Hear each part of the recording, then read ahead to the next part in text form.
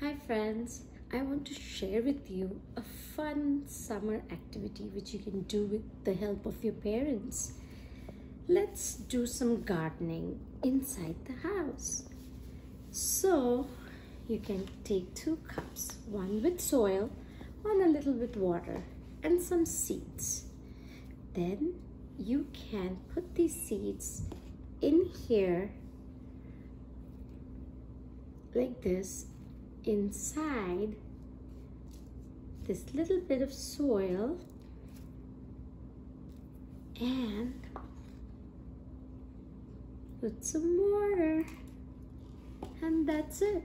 You can leave it there around a couple of days, and you know what friends, what you can see? You can see this.